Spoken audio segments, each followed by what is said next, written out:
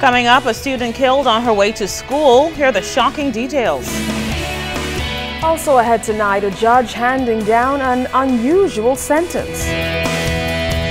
And a centenarian getting a special visitor as she celebrates her birthday. The Bahamas Tonight, the National Report, starts now. Now in HD.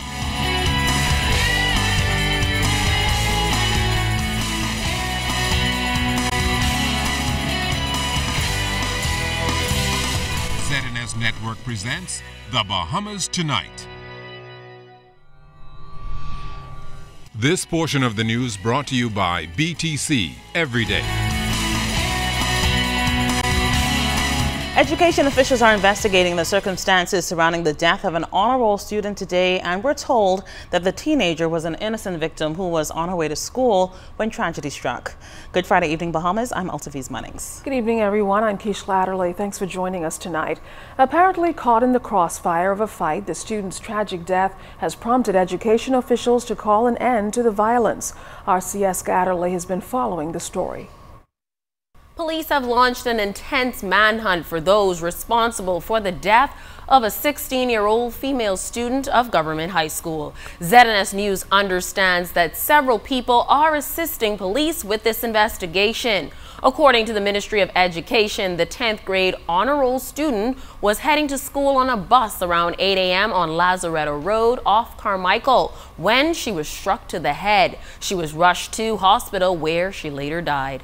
The Ministry of Education, Science and Technology statement issued Friday afternoon expressed sadness in learning of the passing of the student, as saying she was an innocent victim caught in the crossfire of young men throwing rocks. Government high school administrators called an emergency assembly to inform students of their schoolmates' death just before dismissing them for the day. Counselors from the Ministry of Education are expected to report to GHS Monday morning to provide grief counseling for students and staff. Officials are extending heartfelt condolences to the victim's family, and their thoughts and prayers are with them and the Government High School as well. Education statement concluded by saying they are deeply saddened by this tragic event and calls on Bahamians to unite to promote a spirit of peace and love in our Bahama land. CS Gatterly, ZNS Network News.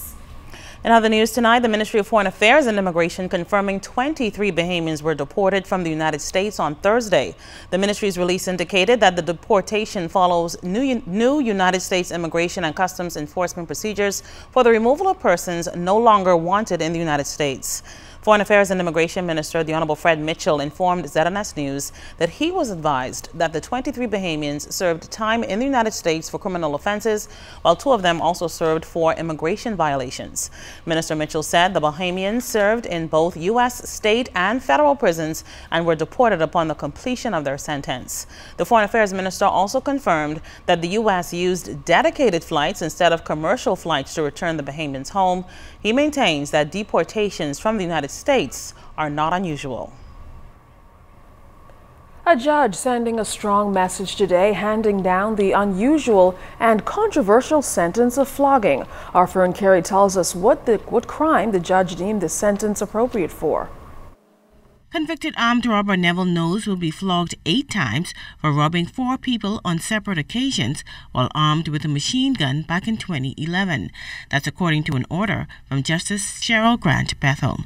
Justice Bethel's order came after she sentenced 26-year-old Knowles to 20 years behind bars on the 4 armed robbery charges. She also gave him 10 years in prison for possession of a firearm with intent to endanger life. Justice Grant Bethel noted that Knowles has expressed no remorse for the pain and suffering he caused the victims, who testified that they were traumatized and in fear for their lives. She also noted that he touched one of the female victims in a sexual manner while robbing her in front of her boyfriend. Knowles' attorney asked the court for leniency, revealing that he was 21 when the crime happened and he can be rehabilitated. The attorney also indicated that Knowles did not have proper guidance as a child after being abandoned by his mother and raised by an abusive father.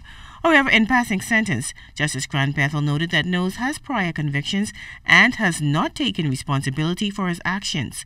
She also indicated that he had no respect for his victims during the robberies, which police described as well-planned and well-executed. She told Knowles she hopes his sentence will deter him from committing other crimes in the future. Knowles appeared calm as sentence was passed. He will be flogged 4 times, 2 canings at a time, at the Bahamas Department of Corrections in Fox Hill. Fern Carey, ZNS Network News. Well, still on news from the courts, the 40-year-old prison officer reportedly caught with drugs at the Bahamas Department of Corrections on Wednesday was formally charged today. During the proceedings, Earl Dean pleaded not guilty to 1 count of possession of dangerous drugs with intent to supply. The prison officer was arrested on Wednesday by officers of the Drug Enforcement Unit at the entrance area of the Bahamas Department of Corrections after they say they found a taped package containing just over 10 ounces of marijuana in his possession. Bail was denied and Dean has been remanded to the Department of Corrections. However, his attorney requested that consideration be given to where he will be housed, as Dean is a prison officer. Magistrate Andrew Forbes noted the concern. Dean returns to court on May 9th for trial. A magistrate has ruled that a preliminary hearing take place in the child pornography case of former police officer Edmund Lewis Jr. That means the court will determine whether or not there's enough evidence against Lewis before the case proceeds any further. Lewis is accused of child pornography with a then underage girl featured in one of 2 videos. The alleged victim, now 18 years old, testified earlier that she recalled having consensual sex with Lewis but was not aware that it was being recorded. Lewis has pleaded not guilty. Progressive Liberal Party Chairman Bradley Roberts says comments made by opposition leader Dr. Hubert Minnis over the arraignment of Cabbage Beach protesters displayed crass stupidity and a frightening rashness of language. He was responding to Minnis's declaration that the Free National Movement would expunge those charges if elected in 2017.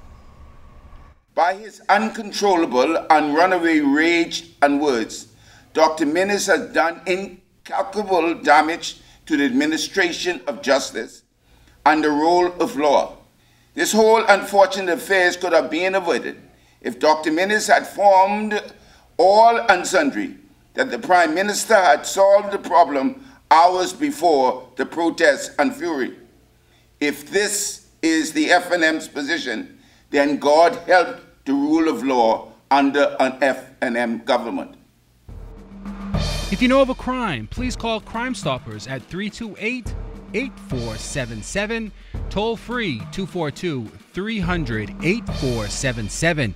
You can also check them out on www.crimestoppersbahamas.com. Let's stop the crime before it's your time.